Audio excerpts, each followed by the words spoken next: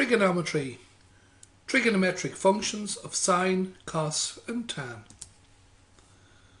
Sine, cos and tan are defined with respect to a right angle triangle.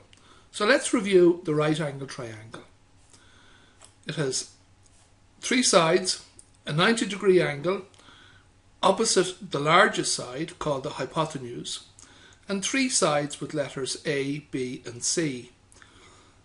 Importantly, each lettered side is opposite the same lettered angle. So A is opposite A, B opposite B, and angle C opposite side C. Sine, cosine and tangent, or sine, cos and tan, as they're more commonly written, are defined as follows. Sine is defined as the opposite over the hypotenuse, cos defined as the adjacent side over the hypotenuse, and tan as the ratio of the opposite side over the adjacent.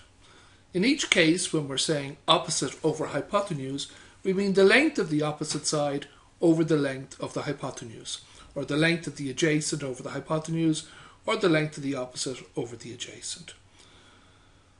It's remembered as SOH for sine opposite hypotenuse, for SO, CAH, cos adjacent hypotenuse, CA, and tan opposite adjacent, TOA, TOA.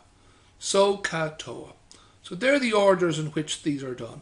And there are other ways of remembering them there. One used in the US and others you might see in a textbook here. But most people will remember SO, CA, TOA. Let's see now what these ratios mean and how they're calculated. So let's consider the angle A. The angle A in this triangle is here on the bottom left hand side, and the 90 degree here is on its right. Remember that once you have a 90 degree angle, it's a right angle triangle, the hypotenuse will be opposite the 90 degree angle. So we know where the hypotenuse is, but how do we get the opposite and the adjacent? Well, an important step to remember is you look at the angle you're interested in, and from that angle you draw an arrow opposite it, away from that angle to the side that's not touching it. This side touches side A, this side touches angle A, both C and B touch the angle A, but this side here does not. So this A, this side here, is considered the opposite for angle A. Given that the hypotenuse is always opposite the 90 degree angle, once we've defined the opposite and the hypotenuse, then the adjacent is the remaining one. So for angle A, this is the opposite, this is the adjacent, and this is the hypotenuse. So considering angle A then, we can see that for angle A, the opposite is A, the adjacent, the one that touches A, is B, and the hypotenuse, always the one opposite the 90 degree, is C.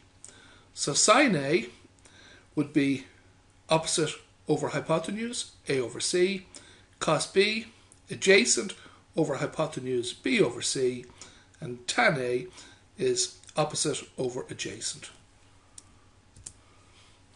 We now consider the same triangle, but our focus of attention is now angle B, up here. So do we get the same ratios? Well, let's start again in exactly the same process as before. Once we have an angle of interest, we draw an arrow from it to the side that doesn't touch that angle. B is the only side that doesn't touch the angle B. Side A is adjacent to it, and C also touches it. So the angle that's opposite, or the side that's opposite the angle B, is the side B.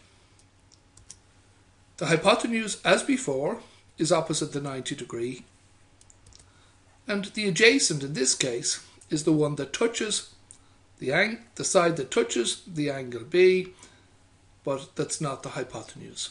So for angle B then, B is the opposite, A is the adjacent, and C is the hypotenuse. So if we calculate the sines of that, for sine of B, we're looking at the opposite over the hypotenuse, in this case b over c. For cos of b, we're looking at the adjacent to b over the hypotenuse, a over c. And for tan of b, we're looking at the opposite over the adjacent. So the opposite and the adjacent depend on your angle of original focus. The hypotenuse will always be opposite the 90-degree angle.